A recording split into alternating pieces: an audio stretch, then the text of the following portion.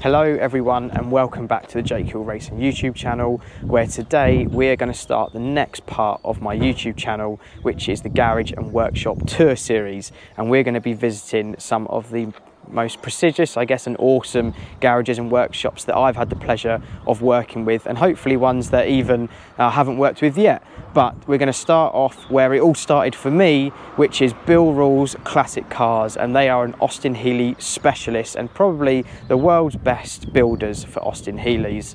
And I made my debut with them in my historic career in 2016, sharing with good friend Jack Rawles, the son of Bill Rawles. So yeah, it's a great place to start this workshop tour series of mine that we're going to get going with, and yeah, I hope you enjoy.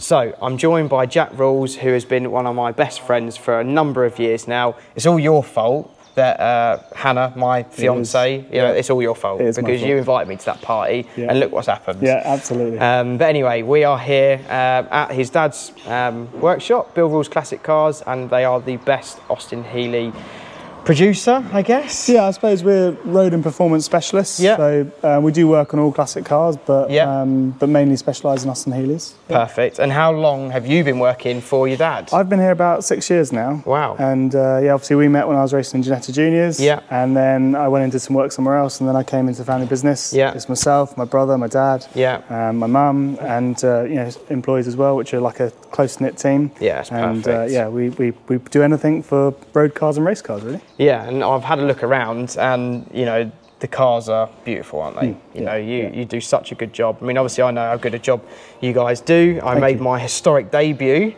with you. You tend to forget that sometimes. I do tend to forget that sometimes, but make no mistake, 2016. Yeah. Silverstone National. I do remember I said, Jake, do you fancy going racing this old car? And you're like, oh, I'm not sure. And now look, and we're filming this just ahead of the Goodwood members meeting. Yep. And my historic career's taken off. Your historic career is doing really well. Yes, it's always pretty much driving Healeys, but it's what you love, right? Yeah, it is, and I'm quite good at it as well. So. You are, yeah. We tend to be all right at that bit. The driving bit's the easy bit. Cool. Well, do you mind showing us round? Absolutely, yeah. Come and have a look and see what we do. Let's do it. So welcome to Bill Rawles Classic Cars. Over the past 15 years, the business has developed through many different phases, but the most recent phase is moving to our new facility here in Hampshire, which has been here about 2 years now, and it's really a one-stop shop for any service needed on your Austin Healey. So looking in this part of the workshop, this is the mechanical department. This is where we do all our servicing, refitting, any mechanical strip downs and builds up.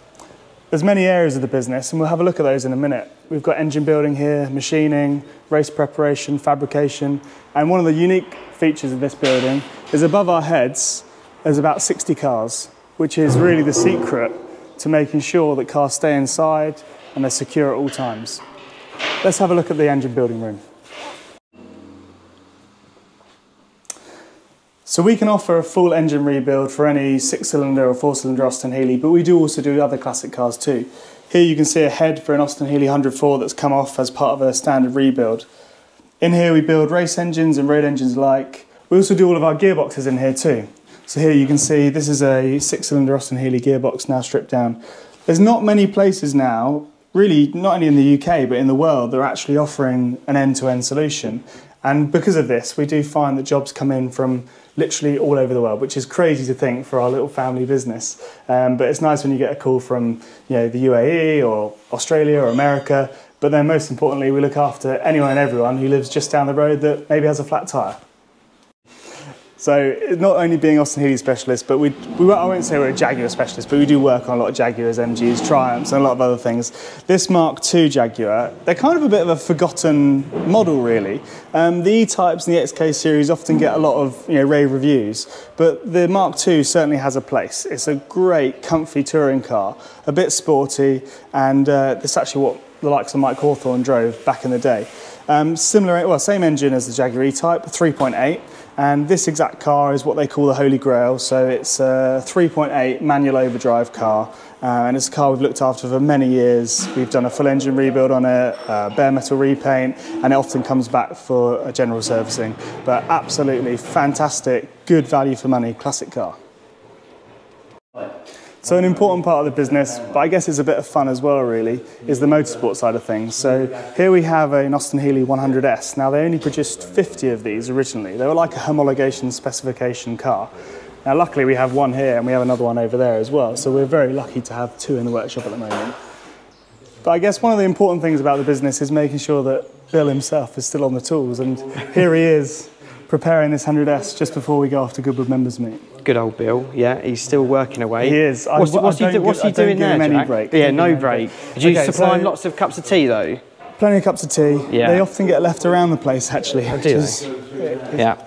As supplied by Castrol. Yeah, thank you. Thank you very much. #ad.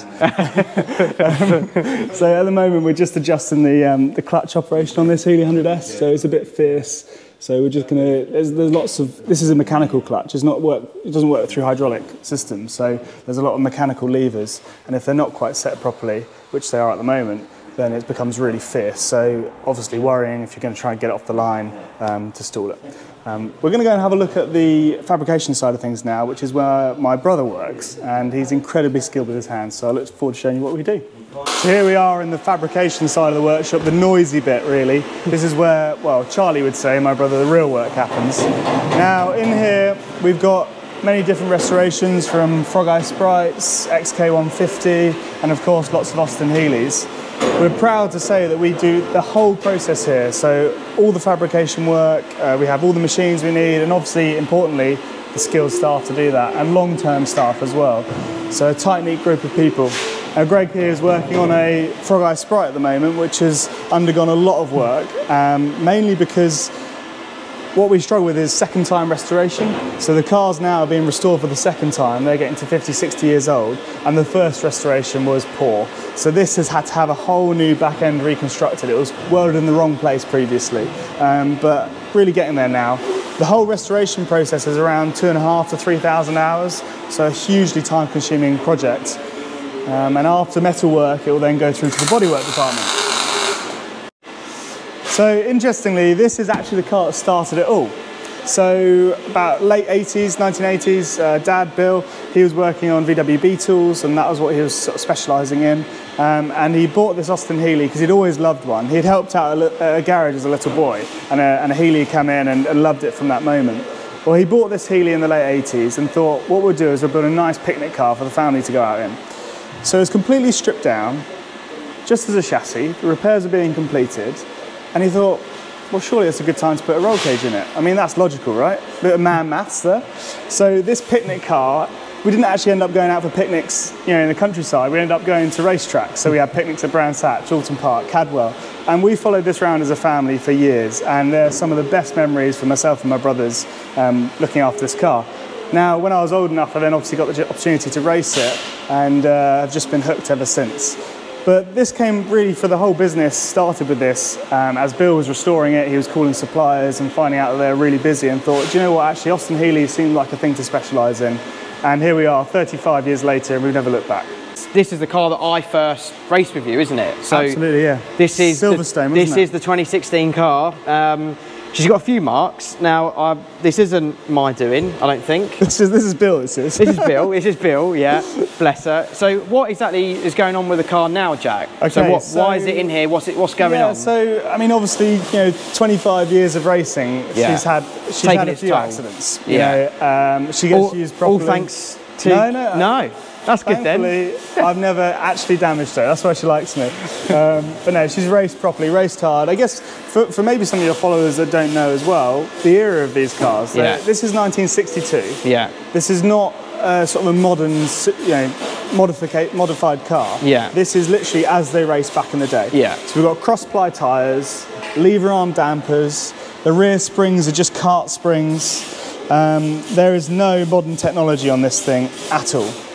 So real, as they call, sit-your-pants driving. Yeah. Now, obviously you had your first taste of historic motorsport in this car. I did. I mean, I remember you coming in just laughing It honestly is the best fun I ever had, and that's what hooked me. You know, that's what got me loving historic motorsport. And I tell you what, it's actually the tyre that does a lot of it. Do you not agree? Just because like it moves around so much, and no one understands. But it's also forgiving though, because with like a modern tyre, like a slick or a cut slick, you've got a certain amount and then it snaps. You know? And this really lets you sort of four-wheel drift the car everywhere. And unfortunately, for people that can't drive, that's the only way to drive them quickly, is to have the thing moving all the time. Because you haven't got that ability to set them up. No. So, you know, you've got really rudimentary sort of technology. Yeah. And so really the only way is to get them going. The suspension isn't, you know, it's not modern. And so therefore you haven't got the forgiveness that you're used to with a modern car. And that's why you've got to just throw it in.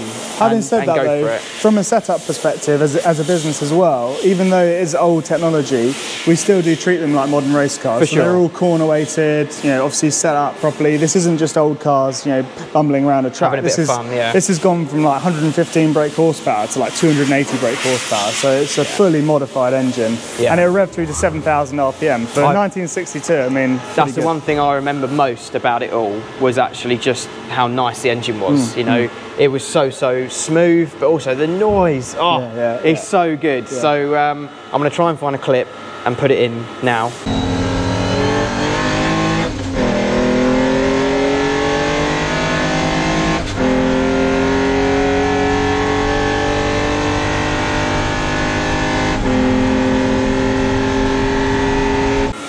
That was pretty good, wasn't it? That was good, yeah. But anyway, we're going to have a little look around now, see the rest of the workshop and go from there. We've got really exciting plans for this car. Now this year, for the first time, no one really knows this yet, even in the workshop, the car will actually be going to America. We're going to be going to Road America, which is wicked. So that is literally like a dream come true. It is, yeah. It is. So, and it's so great. And when's that going to happen, Jack? That's September time. September. Yeah. So we've built a car for an American-based customer, and both the cars are going to head out together. Mate, that's awesome. Yeah, it's going to be good. That's fantastic. Well, stay tuned, guys, because I'm sure Jack is going to be posting about this on his socials. Yeah, absolutely. So go ahead and give Jack himself a follow, as well as obviously Bill. And yeah, check out when they take this thing to America, because that's going to be absolutely awesome. Yeah, it's going to be good. Okay, so it's kind of a running joke. I mean, my role here is that I do look after the running of the business and all the inquiries and finances and marketing. So, you know, I do things here, but I don't have a proper job, as they would say. Here's my brother Charlie. He is fully geared up. He's just been wax oiling this Triumph. Charlie boy, how are you? Grubby. Grubby. Doing some real work. What have you been up to, mate? What's been going on? We've been doing a little bit of everything at the moment. Yeah. Obviously, we enjoy our restoration side of the business, but every now and then you have to get stuck in and get dirty. So this one's just come in. Rear outriggers were completely rotten. I don't know how the bloke drove it here. Literally, the rear suspension was like hanging on to like bits of rust. Oh, that's no good, is it? So these sort of jobs almost come in and they sort of force their way in front of the restorations, because they need to be put back on the road. Otherwise, they can't. You know, I suppose, you know, even as yourself, you can't just let someone drive out the door with it literally hanging on by a thread. You know, so yeah, you have a duty of care. We like to get stuck in and do all the big jobs. These little jobs, they come in, we get them up on the ramp, end up cutting the whole thing apart, and then welding bits back together again. So I mean, today though, you're down and dirty doing some wax oiling, but you know, you look great, mate. But you're taking the glory. Yeah. But Charlie is an incredible metal worker. He probably won't say it himself, but the things he can make is really, really cool. So from full aluminium hard tops and body panels, TIG welding, you know, any type of welding really. And Charlie really oversees this side of the business, the restoration and the guys that work in here. So this is your baby, really. Yeah, we've got a few skilled guys with us, haven't we? Obviously, Greg and Dan, they're skilled in their own rights, and then Ed's our little apprentice, he's getting on nicely. Yeah. So really, something that Bill's really keen on is making sure that the next generation is looked after.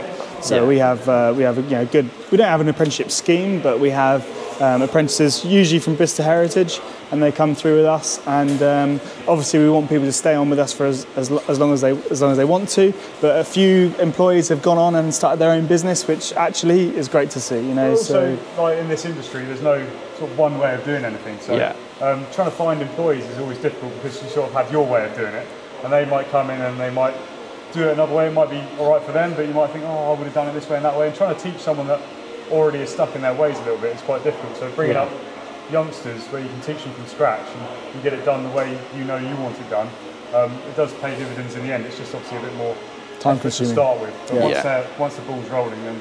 Well, yeah, and it's learning the process, isn't it? You know, every workshop has a different process, a different way of going about it.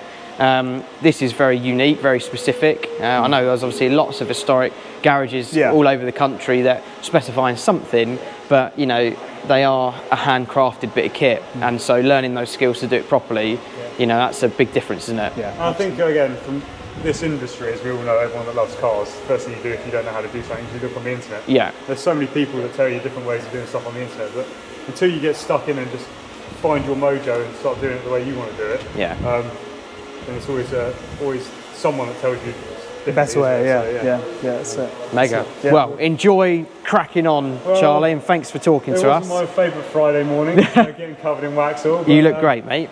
You look fantastic. Well, Jake and I are going to do something important now, like have a coffee or something. Exactly. Right, welcome to the paint booth. So this is where we paint all the cars and any components that need to be painted. And Dan here is our full-time painter. And how long have you been with us, Dan? 4 years, 5 years? 7 years. 7 years. Yeah. That was like Ed the other day, and I said, how long have you been here? 6 months? You know, I've been here over a year. Time flies. It does. Time flies when you're having fun. So Dan came to us with, just say no, experience really.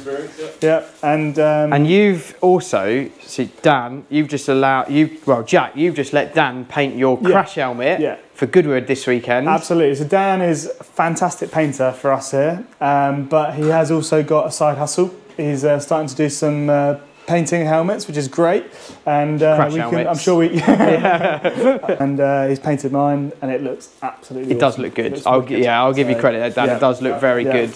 So it's tricky, isn't it? There's lots of techniques, and going from painting a car to painting helmets is quite different, isn't it? It's very different. It's good fun. It's good. And what are you doing now, Dan? So what we painting? What are we prepping? So in here, there was a brake fluid that got loose and corroded all the paint up in this arch. Oh, cool. So yesterday, stripped it all back, primed it, and now Tim's rubbing it down, ready to paint. Doing a bit of prep. Now this car is quite interesting. It was owned by one of the guys that drove a lot of the special tests back in the day, like at Bonneville and things like that, with Carroll Shelby and Donald Healey. His name was Roy Jackson Moore. This was his everyday road car, and a couple of years ago we restored it for the new owner, who's a great Healey enthusiast. But what's cool about this car is that it's his only car. So he's got a motorbike, a motorhome, and an Austin Healey. So this is it. And since restoration, he's done about 30,000 miles in this car. Wow. And when did you restore it? Yeah, last year. Last year? No, about 3 years ago. So he does about 10,000 miles a year. But yeah, and then it's just great that you can use these cars every day if you want to. Yeah. Originally they were life for 7 years. That's all they thought they'd last, 7 years. So here we are 60 years later. And they're doing all right. Absolutely. With a bit of love and TLC. Yeah. Well done, Dan. Keep up the good work. Cool. Right. I think now we'll show you upstairs. Now this is the really good bit, I'd say. Let's go. Okay, here we are on the mezzanine floor. Now we're about 25 feet up in the air above the main workshops, and this is really the secret to efficiency here at Bill Rawles Classic Cars. Now, these jobs, they often have a long lead time with certain parts. Sometimes we might get halfway through a job, then we need a part and we have to wait 4 weeks for something. So this is a great area where vehicles can come and get lifted above the workshop and just stay safe and inside. But this is a good chance. Among the Austin Healeys, there's some peculiar things as well. Let's have a little look. What we got? So we've got things from a 2CV. Everyone's favourite French car. A Frog Eye Sprite.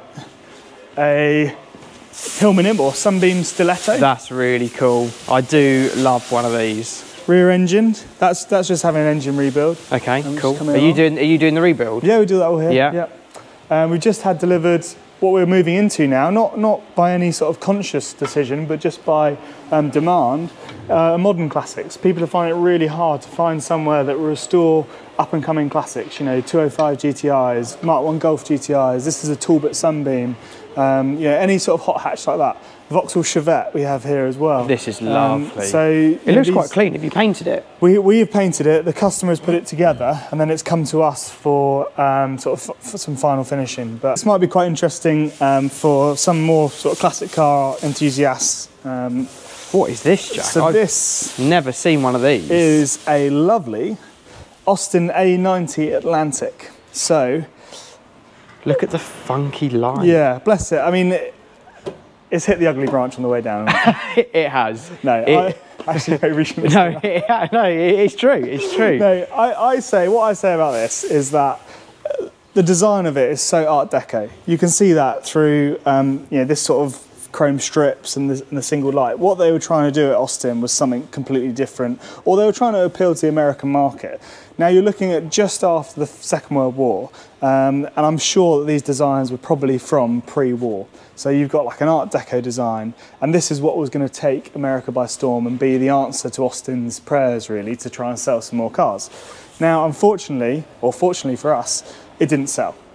But they had made thousands of engines, front suspension, steering, gearboxes, rear axles, the lot. It was all sitting in a warehouse. And basically Healey came up with a design, Donald Healey, and he had this beautiful sports car, but no running gear to put in it. And Austin had all this running gear and no beautiful sports car. So they came together, allegedly overnight, at the Earls Court Motor Show to create the Austin Healey. And that ran with all the same components as this. So although this looks completely alien, it's actually very familiar to us. That's very, very cool. That is a nice bit of trivia and just general info.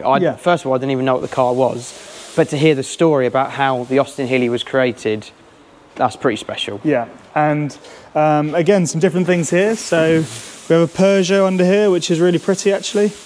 Peugeot 404. That is lovely.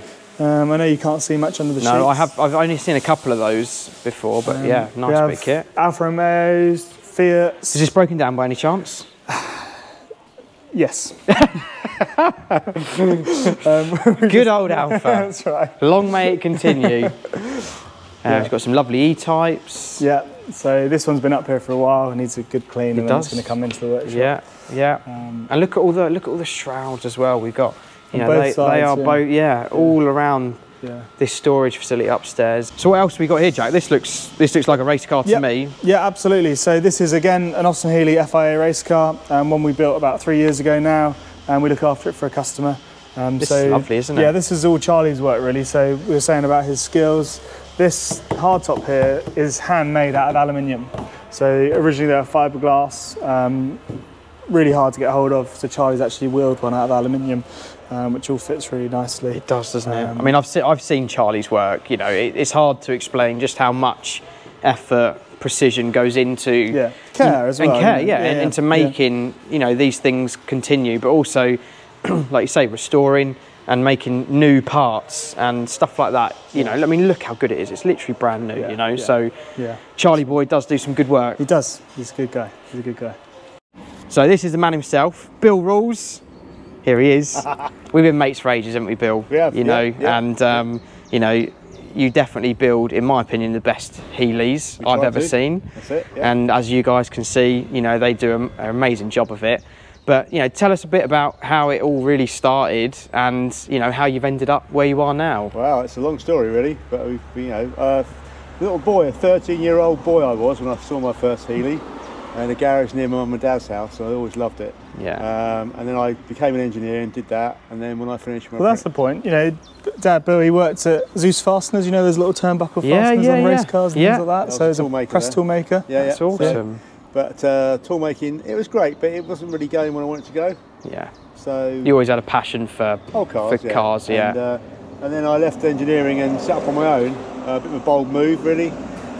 Just jumped in at both feet. And then it was just sort of went from there. But what really turned the corner was when I bought my Healey, which is now a race car, as a wreck. That's the one that me and Jack raced in 2016. So yeah, really cool car. And then it was a case of finding bits for it. And I was ringing around people, all the Healey people, and they were all really busy. And I thought, well, this is quite a good thing to do, you know. Yeah. So I jumped in again with both feet, and it was a huge learning curve. It took a number of years, and also it's very hard to break into a market when there's leading people anyway. Yeah. So I was always sort of the new boy on the block. Yeah. But gradually you turn it around, and through dedication and the passion of it, you know, you learn the trade. And I think specialising in one make was probably the best thing we ever did. Yeah. But we do other stuff, you know, we do Jags, yeah, MGs, and I've seen, you know, Jack was telling me about some of the modern classics that are coming in now, the Golfs and, you know, all that sort of stuff that in Mark 1 Golfs, you know. It's moving that way. And as a business, so you've got to be agile to sort of see that and not just be stuck. You know, we specialise, but also keep your horizons broad as well. Ultimately, you're a restoration company. Yes, the Healeys are your heart and soul, but you know, there's a bit to it as well. With the Healey stuff, we're worldwide now. Yeah, there's no doubt about it. You know, and it's just quite humbling that people come from all over the place to us to have the car built here. You know, the ethos is to do a decent job. You know, and people come back. Yeah, and then gradually we've been renting workshops for years.